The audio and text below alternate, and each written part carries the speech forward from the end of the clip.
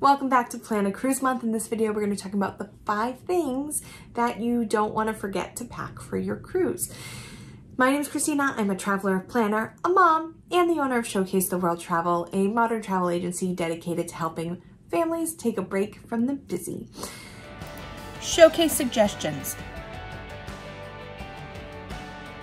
where I share travel tips and lists of 5 to help make traveling with kids a little easier. So the first thing that you don't want to forget when you are packing for your cruise is a lanyard.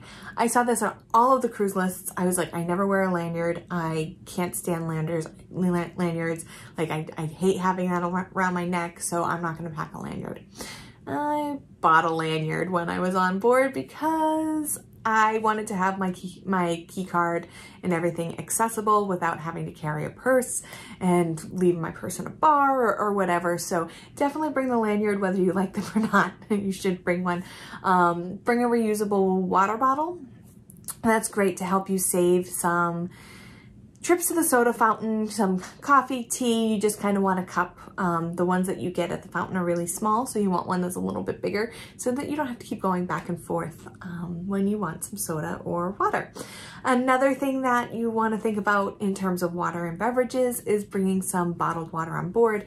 Yes, you can get cups of water for free around the ship, but when you leave in port, I think having that sealed bottle of water, not just the reusable water bottle, is really, really helpful.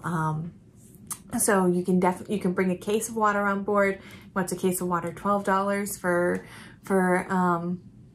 24 or something. So you end up saving a ton of money, right?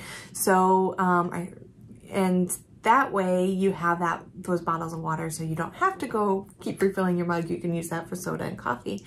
You have your reusable water bottle. Or the other thing that you can use it for is for alcohol. You can bring alcohol on board. Just make sure you check with your cruise line to see what their policy is. Most of them, it's 2 bottles of wine and a 6-pack of beer per person. So you can bring 4 bottles of wine and save some money on the alcohol on board. Use that reusable water bottle and enjoy your beverages. So another thing that you'd want to pack is magnetic hooks. This kind of, I should have put this up with the lanyard, but you can hang your lanyard on it near the door. The walls of your stateroom are magnetic, so you can put your itinerary, any confirmations you need, anything that you need quickly. I would always put my hat, and I'd hang my hat on a clip and clip that to the wall. So it just kind of gives you a little bit more space and you don't have as much junk laying around your cabin. And the last thing I'm going to tell you that you need to pack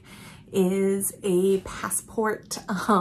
You don't need a passport for a closed loop cruise. A closed loop cruise means it leaves and returns to the United States. You don't need to have one, but you should, because it will help you should anything happen. So say you have a medical emergency and you need to stay in port, you can't get home unless you have your passport. So what I typically will do is I will, if you're feeling a little bit nervous about carrying your passport around, you can carry your passport card. Just so you have that form of identification on you to help you get back home or with any problems that you might have. You should always have your passport. I'm going to link to a Disney Cruise Line packing list, which will have a lot more things for you to pack.